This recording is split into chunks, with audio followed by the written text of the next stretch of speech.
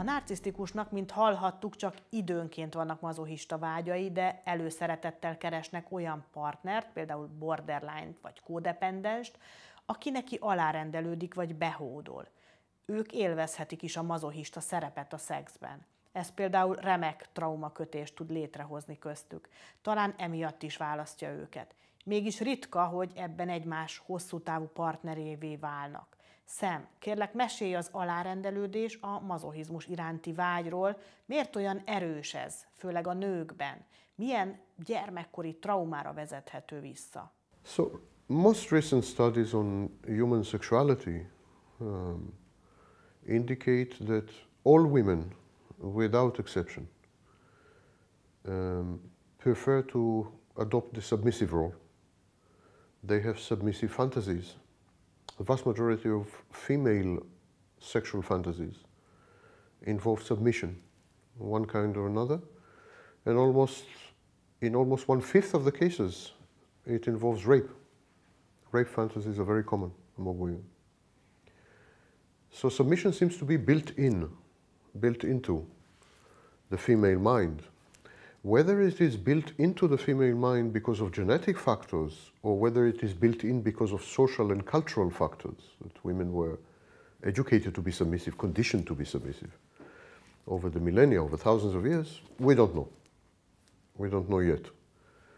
It is interesting to note, though, that even liberated, emancipated women, after feminism, in totally egalitarian societies like in Scandinavia, have identical submissive fantasies and identical submissive desires in sex, would like to assume the submissive role in sex. A strong, leading, domineering, dominant man still is the major turn-on for women. So it is far less difficult to find a submissive woman than most people imagine. For example, for the narcissist. It's not that the narcissist goes through life unable to find willing, sexually submissive women. That's not the case at all. What is more difficult to find are women who are into kink, which involves, as one element, submission, but has many other elements which have nothing to do with submission, so that's difficult.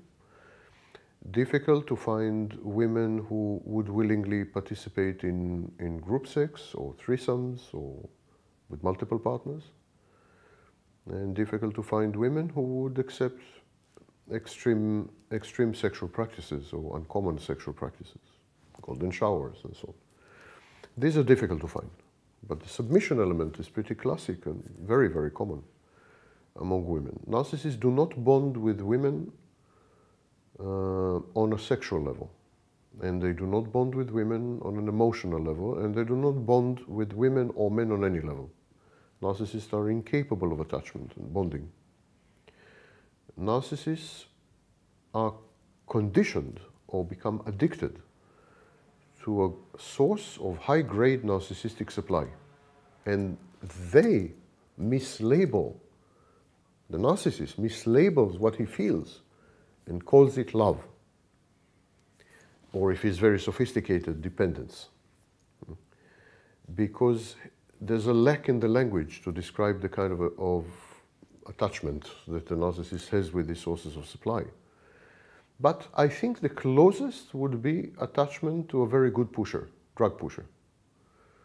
A drug pusher who is empathic and compassionate and smiling and affectionate, provides you with very good, high quality, high-grade drugs in a reliable manner, doesn't charge too much, and generally is a good friend. So that's more or less the relationship. Submission, therefore, is not a determinant of the strength of a relationship or the duration or the length of the relationship. What is a determinant is whether the submission comes as a form of narcissistic supply. So if the woman presents her submission as narcissistic supply, it will have power over the narcissist. If she tells him, for example, I'm submissive to you because you are irresistible. No, not because I like to be submissive, but because with you I'm submissive. You are unique, you are irresistible. Then she converts the submission into a source of supply, and then there is some bonding or attachment taking place, as long as the supply continues. And this submission is what kind of childhood trauma can be? No, I don't think so. No? Submission is built into the female psyche, and submission in the case of in the case of the narcissist, as we have discussed, is a way to connect with love and intimacy via pain. It's simply the narcissist's way of accessing love and intimacy. In other words, the emphasis is not on the pain.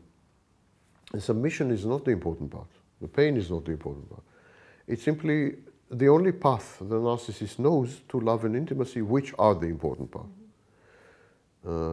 Theoretically, it's possible to recondition the narcissist and to teach him that there are other paths to love and intimacy, not pain. Theoretically, it's possible. So in that case, he would stop seeking submissive, he would stop seeking pain, and he would adopt the other way.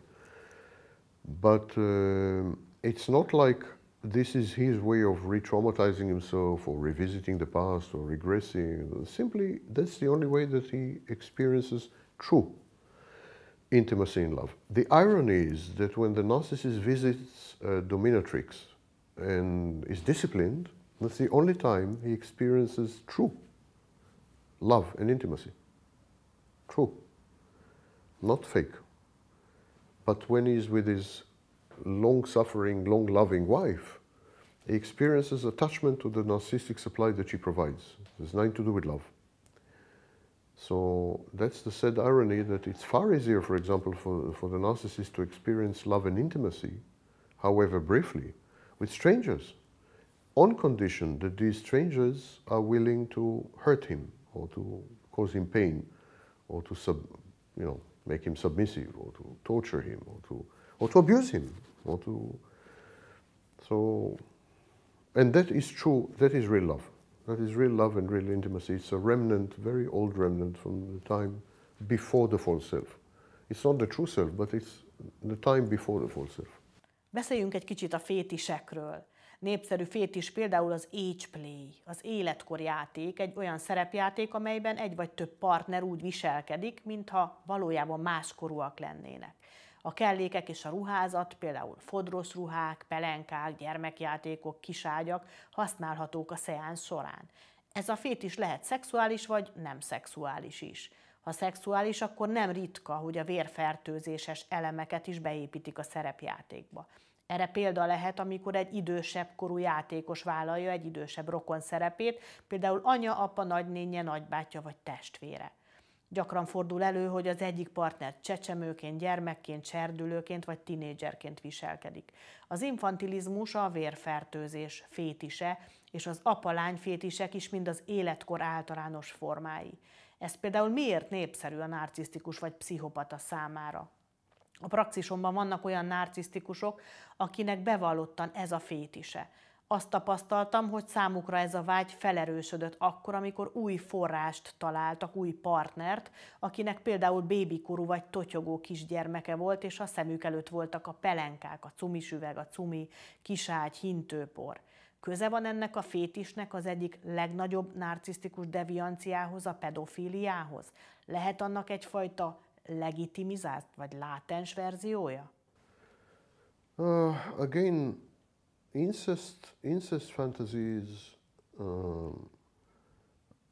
age, inappropriate role play, and so on, pretty common among healthy people. There's nothing unusual in that. When the narcissist enters the scene, they acquire a different meaning and different psychodynamic or psychological importance. So the narcissist is a child, and many partners of narcissists would tell you that the narcissist has many childish and infantile behaviors. There's even some narcissists who talk to their intimate partners using a baby voice or a child's voice. So infantilization is very common narcissistic behavior outside the sexual scene. When a narcissist uses a baby voice, he regresses to childhood and doesn't involve sex in any way. When the narcissist refuses to acquire adult skills refuses to have a driver's license, refuses to learn how to swim, refuses to... So also, this refusal to acquire adult skills is a form of infantilization. When the narcissist refuses to be responsible, refuses to hold a job, refuses to have children, it's also a refusal to accept age. It's a wish to remain a child. So there are many manifestations of the narcissist's wish to remain a child, and in the sexual realm, in the sexual area, this would tend to take on the guise of a role play. So no, it's not connected to pedophilia. It's connected to infantilization. Pedophilia is an interesting topic in itself, and very, very complex topic, and has little to do with narcissism. It is true that many narcissists, some narcissists are pedophiles, but again, their pedophilia is not classic pedophilia. Pedophilia is actually a universal phenomenon. A universal phenomenon that is repressed and suppressed by society and converted into a taboo for very good reasons. Because there's no consent possible, and because some of the recipients of the pedophile's attention, the children, are harmed. So pedophilia should be criminalized and should be... I'm not sure it's a mental illness, but should be criminalized, that's for sure. Still, it's very, very common. In some of the studies we made, we discovered that 20% of the population, adult male population, have pedophile fantasies. Sex with children, explicit sex with children. Pedophile tendencies are very, very common. Active pedophiles are very few, but fantasy, pedophilia and so on is very, very common. Because it's very common, it cannot be really pathologized. So the narcissist, when he is a pedophile, it has little to do with children. It has to do more with freedom, so it's a form of defiance. It has to do with control. It has to do with many things, but not with the child as a sexual object. Here, in these role plays, the child is a sexual object. That's why the two phenomena are not related. In these role plays, the narcissist regresses to a state where again he can surrender. It's a form of surrender. A child doesn't have decision-making capacity, analytic capacity, and so on, and has to accept the will of others. So that relates to an earlier question that you asked. It's another way of taking a vacation from life. It's another way of suspending the energy-depleting need to maintain the narcissistic personality and the control over the environment and so on. And also, again, it connects to a period where he had love and intimacy and, to a very large extent, pain. So the pain here is manifested by being controlled, being submissive, being punished. That's how the pain is expressed. But again, it's this linkage: pain, love, and intimacy. But it's not a pedophile thing. It's infantilization that I mentioned at the beginning of the interview.